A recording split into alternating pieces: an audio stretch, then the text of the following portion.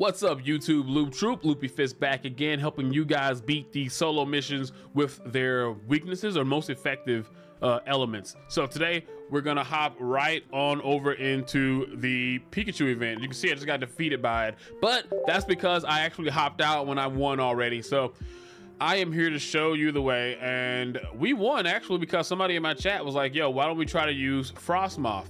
So that's what I did, and this is the deck we're using. Let's go ahead and show you the deck we're going against first. Pikachu deck. It's got two Pikachus in it, base Pikachus, two Pikachu EXs, two Magneton lines, two Raichu lines, and it also has one Zapdos EX. So whole goal is to take out one of these EX Pokemon and then take out one of the smaller Pokemon that are weak. If we can get one of these early on, then that's great. Or if we can get one of the EX Pokemon early on, even better.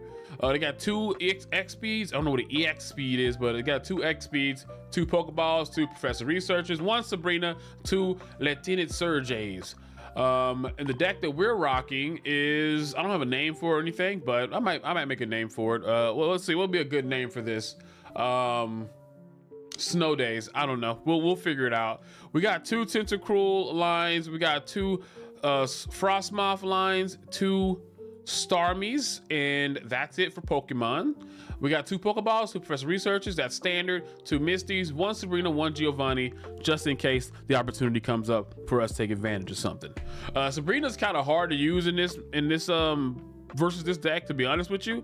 And the reason why is because the Pikachu deck, every single one of the Pokemon only needs like 2 energy to retreat, if not 1. And also, they're gonna have so many Pokemon out there on the field. It has 3 EX Pokemon that are base. So whenever you use Sabrina, your chances of getting something you want to be put in are very small, right? So that's gonna be the issue with using Sabrina, but sometimes it can try to save you, make them lose resources.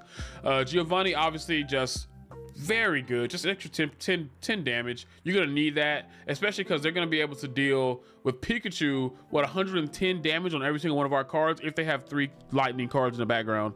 It's kind of tough. You want to hope they pull really bad. So your best bet with this is to hope they get some bad luck, and that's gonna take you to victory.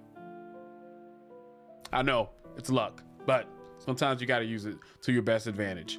All right, guys, let's go ahead and get into this battle and see if we can manage to win.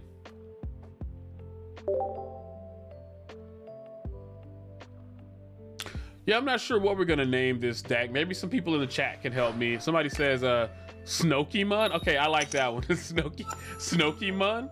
Oh my god, if you guys have never listened to the Pokemon Christmas music playlist, you would be in for a treat. It's actually pretty good. So are we going first or second? We are going first. This is not desirable. The last thing you want to do is give a deck that only needs like 2 energy on his Pikachu to start doing some major damage. First dibs on energy. Unfortunately, we don't really have an option. So we just have to deal with what we got. And right now it's a whole lot of nothing. So it's looking like this might be a first try loss. Whoops, I knocked my headphone out. Right now, this is already looking kind of dangerous. I don't know what kind of Pokemon they have up their sleeve. Let's go ahead and I'm not gonna use this Tentacruel. I like using the one that I got earlier. I feel like it's been waiting in line. That's why I do that. It just feels right. Let's use this Professor Research. And we got a Pokeball and a Frostmoth. Okay. We really want to stall out with that Frostmoth if we get the opportunity to. Lock some things down, and that's gonna allow us to actually take some things out if need be. For the time being, we cannot attack. Let's just go in. There's no reason to even hit Pikachu with Tentacool to begin with. So good thing they got no good pulls right now. That's what we want to see. We can go ahead and hit Pikachu with Tentacruel. Now, a good note to think about is that, oh, almost forgot. Pikachu dies to us with 2 hits of Tentacruel, because Tentacruel does 50, but the poison tick is gonna deal 10. So if we hit this 2 times, that's 120 damage. So we can kill it. So let's go ahead and hit Poison Tentacles, afflict Pikachu with some poison. This might actually be a really lucky run. They haven't been able to play any Pokemon. If you don't realize, Pikachu only can deal damage when it has when it has Pokemon on the back line. If it doesn't, it can't really deal any damage. Okay, so it cured his poison, but I can kill this Magnemite right now. So next turn, I kill Magnemite. Oh, actually, no. I'm gonna kill Pikachu next turn. I'm gonna kill Pikachu. We do have Sabrina. This is one of those times where Sabrina actually comes in clutch. We know what's gonna come in. They have no choice. They have to abide by the rules. And now Pikachu is donezo finito. Oh no, I skipped the line with that Frostmoth. Ah, it'll be all right. All right, let's go ahead and put this on Frostmoth first. We could put it on to Starmie, but I think I wanna stall some stuff out. And next turn, if they don't get anything, we're gonna be able to win. So we just got really lucky right here. They haven't had anything coming in. So let's see if we can actually keep this luck up. They got an X speed. Where are you running behind? What are they gonna be running behind? I'm gonna put Frostmoth up because I could have put Starmie up. That would have been fine. Oh, he's not gonna have any. Oh, this is perfect. I'm gonna afflict him with poison. I'm also gonna use Giovanni. So we're gonna retreat. I'm gonna put another point on Frostmoth. We're doing fairly good right now though. And let's see if we can get this.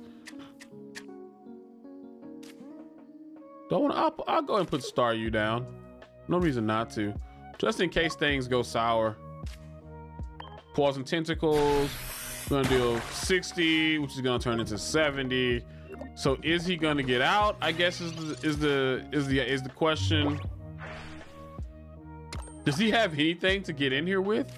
He might have to back up. If he doesn't back up right now and go into Zapdos, he's gonna be in for. Oh, he did not back up with Zapdos. He kills us, but he's also gonna die now. So we win. Oh, I guess we got to put something in. Sure, why not? Frostmoth it. Frostmoth it up, baby. All right, so that's it. We get our 3 points. He gets his 1 point because he got salty, and we win. So finally beat this with nothing but water Mons. Frostmoth was great, but we didn't even have to even use it really. But I do think that Frostmoth can be a great addition to this, to beating this, just because you're stalling out that Pokemon. The cool thing about Pokemon that actually inflict damage when they actually do sleep is that it's not a coin flip. They go to sleep no matter what. It's a coin flip if you wake up, which is a whole lot better than something like Hypno or anything that's using an ability to afflict that that sleep effect. So all around, a pretty decent deck. The staggers can help if you need it, but in this case, they got super unlucky. So I don't know. You can keep playing it until they get unlucky, or you can, try something like this and try to put them to sleep. Either way, I hope this helped you guys out. If it didn't, let me know in the comments. If it did, let me know in the comments. Either way, let me know in the comments. We'll be seeing you guys in the next iteration of this. I think Mewtwo's next. I'm not sure. Either way, we'll be taking them out. Catch you guys later. Peace.